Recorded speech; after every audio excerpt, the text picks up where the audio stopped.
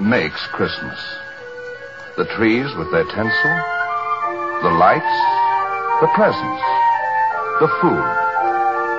Or is it something else? Something that moves deep down inside the human soul and for a few hours touches it with greatness. That is our story today. The story of an old man who once, as a boy, for a little while, knew divine courage, and of a Christmas when hope was the only angel in empty skies.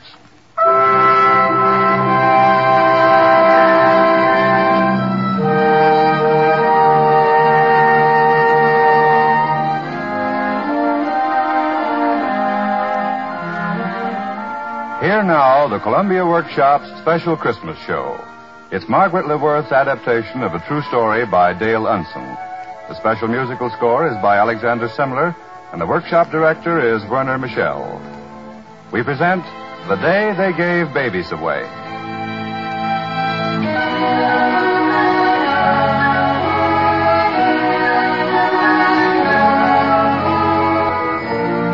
It's Christmas Eve in our times. The old man sits in his chair. The firelight plays softly on the deep, graven lines of his face. The big, firm hands are still. He is asleep. Father. What? Hey, what's that? Oh, Father, did I wake you up? No, I wasn't asleep. Why in tarnation would I be asleep on Christmas Eve? It's the greatest night of the year. Time to go out and see your neighbors, ring their doorbells, and wish them good cheer. Oh, you're not going out tonight? Well, I'm thinking about it. Father, it snowed a blizzard. My girl, you've never seen a blizzard. Now where are you going? Just over here to get my album. If I can't go out and see folks, I can have them in, can't I? Yes, they're all here, Catherine, every one of them. Jimmy and Annabelle, Kirk and Elizabeth and Jane. All here, just like yesterday. Father, don't sit up too late. Now, what in thunder are you doing? Oh, drawing the curtains. Drawing the curtains on Christmas Eve, not on your leg. Oh, but anybody can see right in, Well, Father. sure they can. And I hope they will. I hope they look right in and see the tree all fixed here. And if they like it, I hope they come in. You can't ever tell, Catherine, who might be standing outside on Christmas Eve.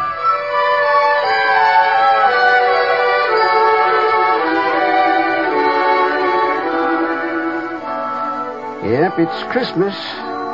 Makes 84 of them. That other Christmas doesn't seem so long ago tonight. The last time we were all together. But when you figure it up, it's 72 years.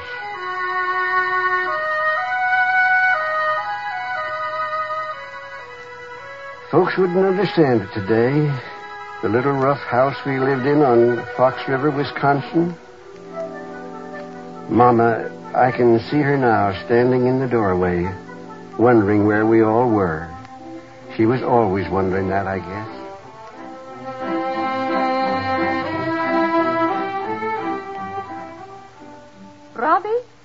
Robbie! Now, where in the world... Here, Mama. Oh, another black eye. Where did you get that? Jackie Crowley. He said his father built better boats than Papa. He did he? And his father learning it from Papa. Now, Robbie, you shouldn't be fighting.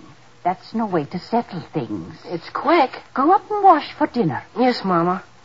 Mama, when I grow up, I'm not going to build boats. I'm going to work in a logging camp. Have you been hanging around that camp again? Well, Mr. Mack said he didn't mind. Well, I do. It's full of rough men and rough ways. You're going to have some learning if it's the last thing your father and I do. Now, ring the dinner bell. Your father's got a luncheon this afternoon. Gee, Mama, how long does it take to grow up anyways? A long time. A real long time.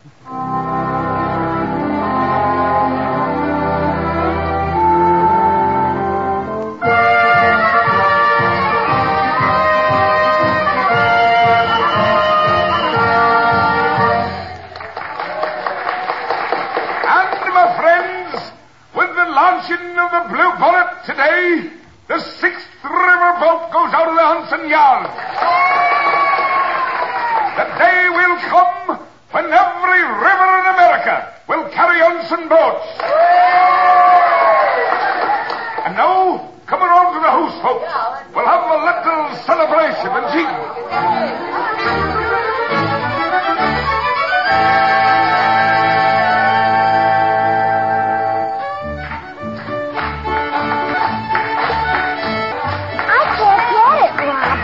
Put your father foot down, like this. You're just mixing me up. Oh, you'll never jig. Go back to your dolls. Girls can't do anything. I can't too. I can learn to dance just like Mama. They're the best of all, her and Papa. Look at them.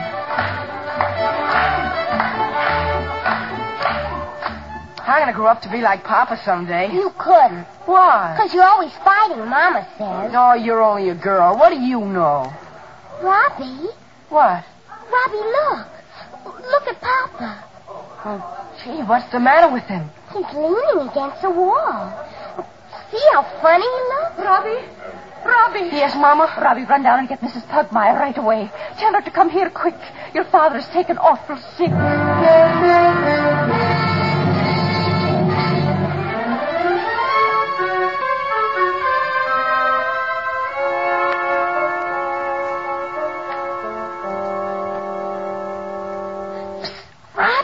Oh, hello, Jackie. Want to hunt possums? I can't. Oh, you never do anymore. I can't. Robbie? You better go now, Jackie. Yes, Mama? See if you can get that fire going a little better. And pin another shawl around the baby. I'm going over to Mrs. Kramer's with these shirts. Yes, Mama. When I get back, you better do your homework. There's no sense in this school stuff. I'll not have you talk like that. I know all about last week when you skipped school to go rabbit shooting. I didn't go rabbit shooting. Where did you go? Upriver? To the logging camp? Yes. Oh, Robbie, I told you. Mama, Mr. Mack might give me a job. We could use the money now that Papa isn't here anymore. Well, couldn't we? Oh, Robbie. You get to those books. Your father wanted you to have a learning, and you're going to have it. Now, if the baby cries, give her a sugar stick. I'll be back as soon as I can.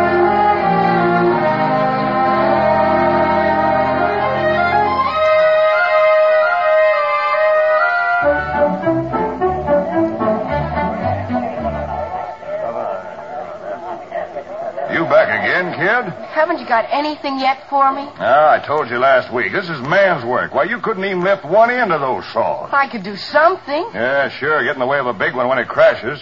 Logging camp's no place for kids. Come on, Mac, chow. New logger, hey? You better throw him back for size. Well, I am big, and I'm strong, and I can fight, too. I'm shivering in my boots. Well, look, I can do that. What? That soup bucket, I could carry that. Watch me. See? I can carry it. That's hot soup, kid. And the cups, I can carry those. 2, 4, 5, 7, 10, and 13. I can carry the bucket and 13 cups. Isn't that worth something to you?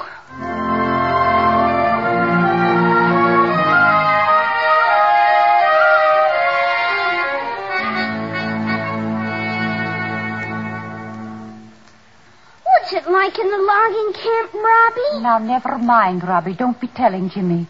It's bad enough you're there. Just this winter. That's all. Next spring, I'm going to work on the riverboats like Papa. Stop talking about work, all of you. You're going to be reared and schooled like everybody else. All of you, the way your father wanted.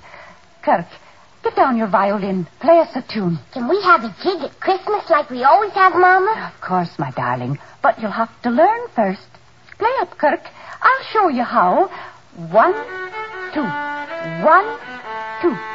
1, 2.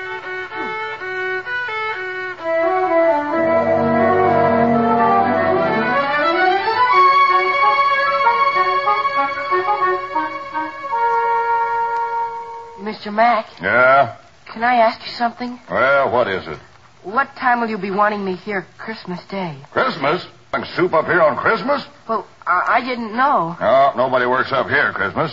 Most of the boys will be in town, hitting it up with their pay. You stay in home and see Santa Claus. Santa Claus? Well, you got kids in the family, haven't you? Oh, yeah, that's right. Thanks, Mr. Mack. Thanks a lot. Well, that's the 3 o'clock shift. Get on with that soup, boy. Think those men want to wait all day? Hurry up there. Get your bucket. Yes, sir. Robbie! Jimmy, what are you doing here?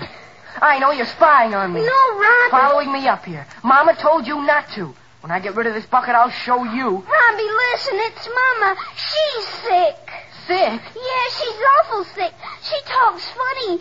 She's asking for you. For me? Yeah, you gotta come right away. I'll ask Mr. Mack. There isn't any time, Robbie. Please, you gotta hurry. Mama's calling you. She keeps calling.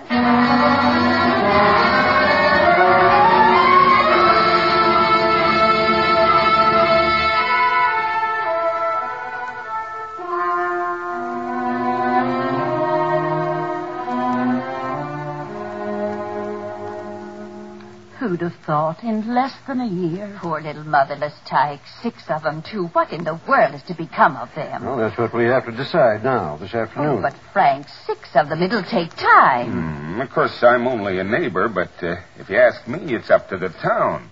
We could all contribute something and pay Mrs. Pugmire a little salary to look after them.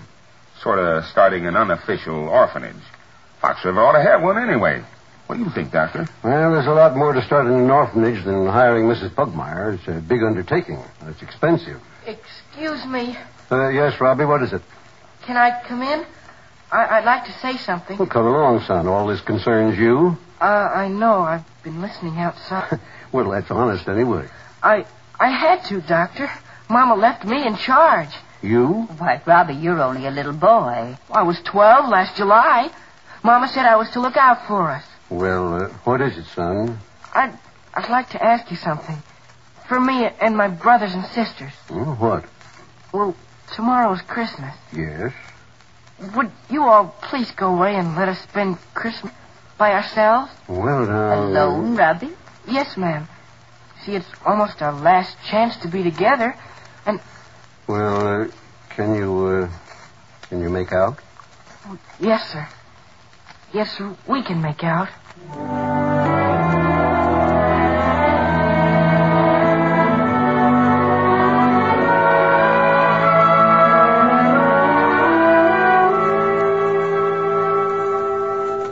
Are we gonna have presents tomorrow, Robbie? Well, no, I don't think so. People probably wouldn't think it fitting to bring presents to us just now. What's gonna happen to us, Robbie? Nothing at all. We just go to school and live here in Fox River like Mom and Papa wanted. Well, I don't want to go away. You're not going to have to. There, you started Jeannie crying. Aw, Janie, don't cry. Nobody's going away. There, that's better. It's Christmas Eve, Janie. Nobody cries on Christmas Eve. Why would we go away anyway, Annabelle? Didn't Mom and Papa come all the way from Scotland so we could grow up here in America together? Where's Scotland, Robbie? Oh, it's a long way off. Hey, Elizabeth is asleep. So is Janie. Oh, they're just babies. We better put them to bed. You go, Kirk, and you too, Annabelle. Oh, I don't have to go. I'm grown up. You're only 7, and you've got to go. What are you and Jimmy gonna do? We're gonna talk about things. What things? Just things. It isn't fair to have secrets. Yes, it is. Everybody can have secrets at Christmas time. Now, you go on. Go to bed, all of you. Just like if Mama was here. Have you got a surprise for us, Robbie? Yep, we got a surprise.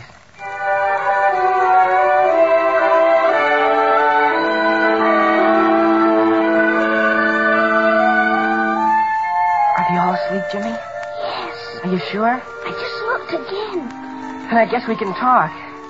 Gee, Robbie, what are you gonna do? They're gonna send us away the day after tomorrow. No, they're not. You can't stop them.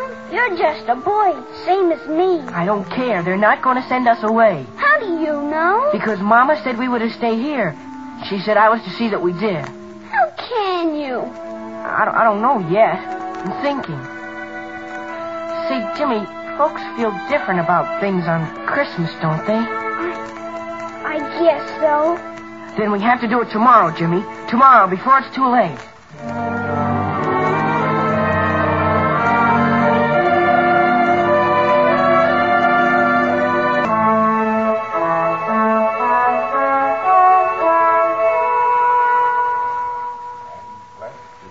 to our use, and us to thy service. Amen. Amen. Merry Christmas, Dad. Merry Christmas. Merry Christmas, son. Merry Christmas, Grace. Merry Christmas, dear. Well, now, let's have a go at this goose. Why, it's a picture, my dear, a picture. Never saw a handsomer fowl. Are you hungry, boys? Oh, my. Visitors already, and we just started dinner. I'll go. No, now you carve. I'll go. Why, Robbie, come in. And Annabelle, too. Come in, both of you. We're trying to join us for dinner. Well, thank you, Mrs. Tyler, but we haven't really come for dinner. It's about Annabelle. I'm Annabelle. Oh, well, what about Annabelle, Robbie? Well, I was wondering. That is, Jimmy and I were... Well, we all wondered if you... Well, a sort of a sister for the boys. A sister? Annabella's awful good, and she could be a lot of help. Well, that is, she was learning to sew, and she can wipe dishes, and she knows her ABCs. A, B, C, D, E. And she wouldn't be much trouble, and... George, a little girl. Tyler, I can't breathe. Gee, thanks. Thanks a lot.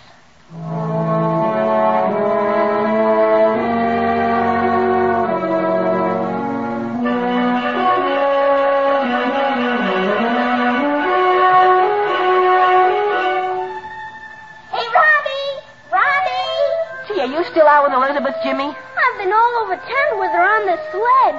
What about Annabelle? They took her. Gee, Elizabeth looks awful cold. We can't keep her out much longer. The Potters weren't home. The Bakers were out, too. Gee, we didn't figure on that. I thought about the Carters. Mr. Carter runs a saloon. I don't think Mom would like that. Oh, listen, Elizabeth. We're going to get you home soon. Oh, don't cry. Please don't cry. Her nose is running, too. Hey, Jimmy, there's Mr. and Mrs. Stevens in that sleigh. They haven't got any children. But he's the principal at school. He'd be awful strict. We can't help that. Look, he's slowing down. Hello, boys. Can we give you a lift? Well, thanks, Mr. Stevens. We were just coming to see you. Were you? How nice. Well, can we do anything for you, son? Well, you can, if it wouldn't be too much trouble. It's Elizabeth. What about Elizabeth? Well, that's her on the sled. That's she. That's she. And we thought maybe since you and Mr. Stevens don't have any children, you'd maybe like to take Elizabeth. Take her? What do you mean? Well, I mean sort of adopt her. She doesn't look very pretty now, but she's bright, and you might learn to like her. Mama and Papa did. Adopt her? Oh, my goodness. She's small, but she could learn. Now, wait a minute, Robbie. I have to think. Frank. It would be a lot of work for you, Jessie. A burden. You're not used to children. I know I'm not used to children, but how I'd love to be. Do you want to think about it, my dear? No, I don't have to. Frank, it's our Christmas present. The little girl God didn't send us. Elizabeth. You boys come and see us, will you? Yes, sir. Thank you. And giddy up. Giddy up. Come on, Jimmy. We've got to go home now and get Janie.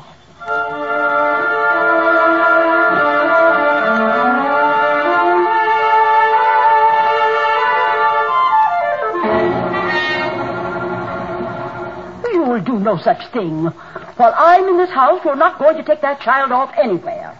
But Mrs. Runyon... I'm taking Janie myself. Oh, no. Oh, yes, I am. And a good thing I got here in time. When I heard what you were doing, well, I've just been here waiting for you to come back. It's my duty as a citizen of this town... But, Mrs. Runyon, we haven't done anything wrong. Trusting you, a 12-year-old boy, to give children away like puppies. Pack Janie's things. I'm taking her now. I'm sorry, Mrs. Runyon. You can't have Janie. She's already promised. Promised? To whom? Well, that is... It's nobody you know. I know everybody in this town. And have for 30 years. And intimately, too. Well, these folks don't live in Fox River, Mrs. Runyon. They live upriver in Berlin. I don't believe you. Well, you can't have her. Well, we'll see about this. You're just an impudent little boy. And I'll show you how we handle bad boys in this town. I'll be back in an hour with the authorities. Robbie, she'll get Janie, sure sure as anything, and she's awful. I know. You gotta do something right away. We will. We're going to get Janie out of here before she gets back. Where? I don't know yet. Jimmy, you take Kirk over to the Kramers. They don't have any children, but Mrs. Kramer plays the cello, and you tell her Kirk can play the fiddle. He doesn't want to go. He's got to. He says he wants to stay with us. He doesn't want to go over there. The sissy. He's got to go like the rest of them, see? He's got to.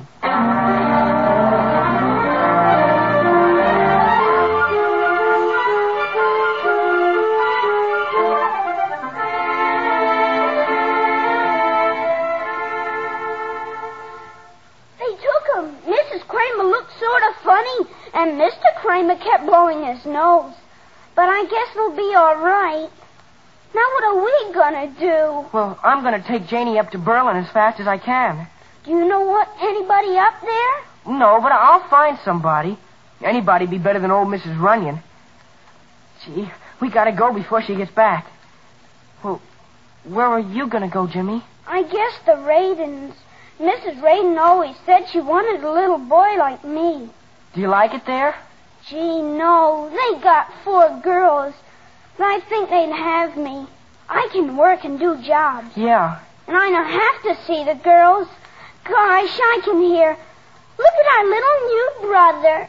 Ain't he cute? Well, ain't you? Listen, you. Ain't you cute, Jimmy? You want to fight? Well, yeah, do you? Nobody's going to call me cute. Ain't I? No. Now, give up? No. Give up now? No. Come on, admit you're cute. No. Admit it now. No. All right. I admit it. I'm cute. Okay, let's get up. Well, I've got to go now. Yeah, so do I. Got to get Janie up to Berlin to somebody. I'll be down to see you once in a while, Jimmy. Where are you going, Robbie? Well, I'm going to work. They'll give me my job back at the logging camp. I'll be all right. I guess you will. Well, Merry Christmas, Robbie. Merry Christmas, Jimmy.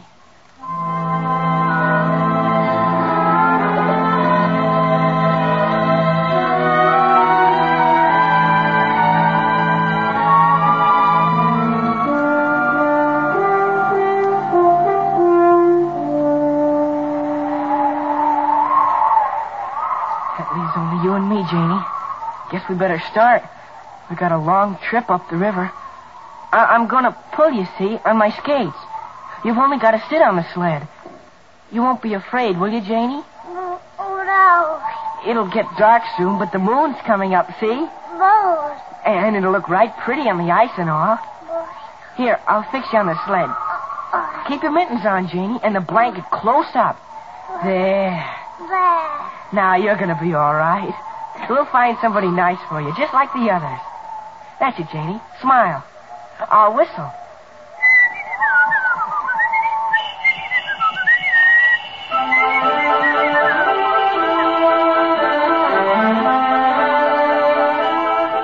You're all right, Janie. See how pretty the woods look? All black against the moon?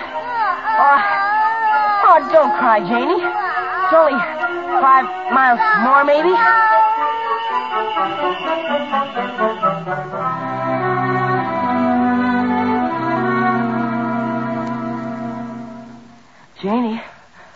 Janie, we're here. Oh, gee, you're asleep. Guess I'll have to carry you up into town. You were good, though. You only cried twice. It's awful cold. Come on. Up you go. We'll go down this street. See, there's a house with lights.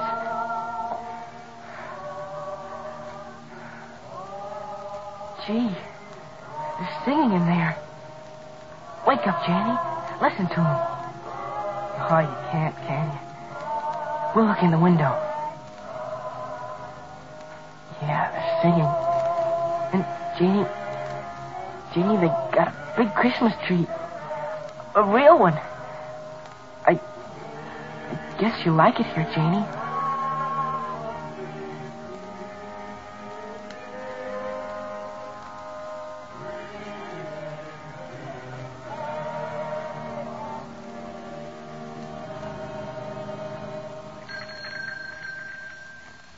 Now, who could that be at this hour? Wait a minute, children. Well, for mercy's sakes. Ned, come here and look. It's a little boy and a young un asleep. Come in, Sonny. Oh, please, ma'am. I know it's late and Christmas is almost over, but I wonder if you'd like to adopt a baby.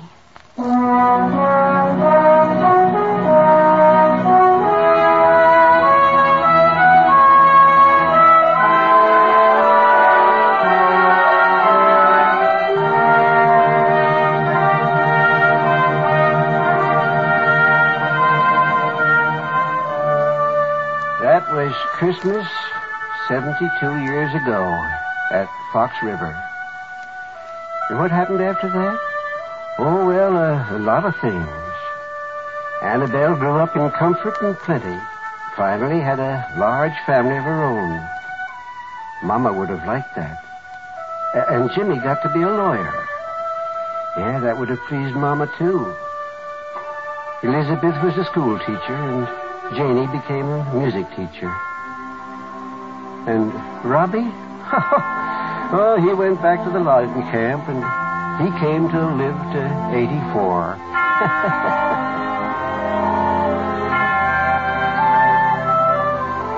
Midnight, and it's Christmas again. Well, I guess it's time to go to bed now. Well, Merry Christmas, everybody. Merry Christmas.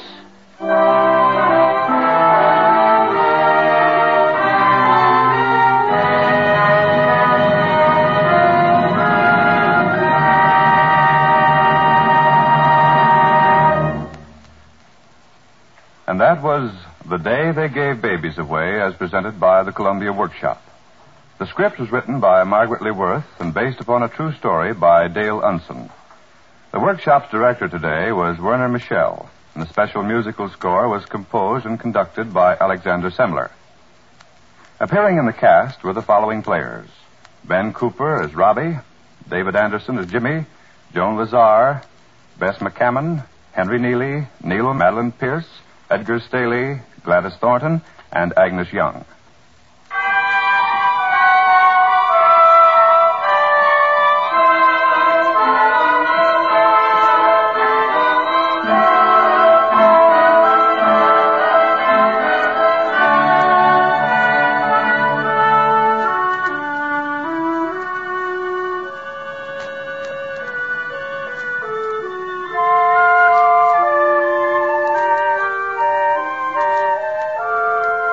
Next week, the Columbia Workshop will originate in Hollywood, where William N. Robeson will direct Rain, Rain, Go Away by Walter Newman, which, like today's program, has a special appeal to all the family.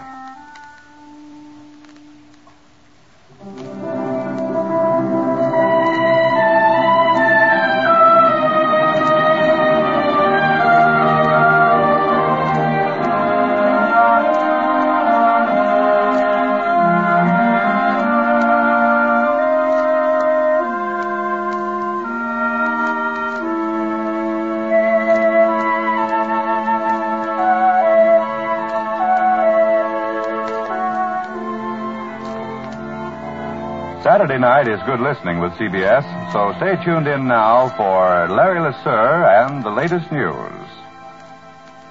This is Don Baker speaking, and this is CBS, the Columbia Broadcasting System.